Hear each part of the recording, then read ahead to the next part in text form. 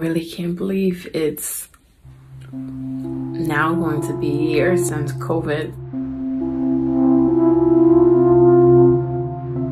I have not stepped foot in my school since last March. I miss it so much. Like in the back of my mind, I figured this wasn't gonna just be a little break. We wouldn't go back for the rest of the year. It was going to be the year for us. It wasn't the senior year I had hoped for, and there was a lot of ups and downs, a lot of downs. I do like traveling away games, having fun on the bus with the cheerleaders. Doing what feels like the same class over and over again, regardless of the subject, and the homework assignment is just on my laptop again, on the computer for the umpteenth time that day. I feel like nothing's changed because it's all run together in one big amalgamation of days. You just wake up, you go to bed, you do your school, repeat. Connecting with teachers has been so hard this year.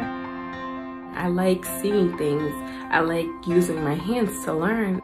It's virtual, it's not really the same. I've found that my motivation recently has been lacking a lot. We are transitioning back into hybrid, and even today, when I went back to school already, it's up. I got a lot of work done, more than I have at home. I haven't really seen many friends other than a couple of track teammates throughout the year. Some of my friends have changed. I've had to make choices about who I consider my friends because of the choices they make with COVID.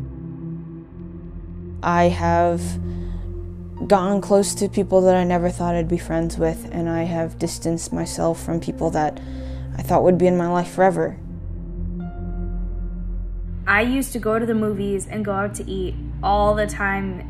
Both of those things were like some of my favorite things to do with friends. All of my friends are stressing out right now about colleges and like picking and choosing and getting accepted versus not getting accepted. It is really scary not knowing where I'm going to go to college yet. I got into my dream school, which was amazing. I made my choice. I want to go to Birmingham State because I want to be a high school history teacher. I think a lot of it is looking at what you can be grateful for. I am working at the food pantry today. My jobs today have been running with carts. We're supposed to have 500 customers today.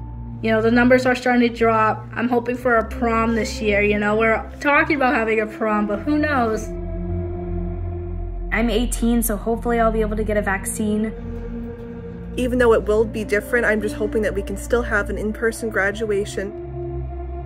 I'm just really thankful for my support system that I have.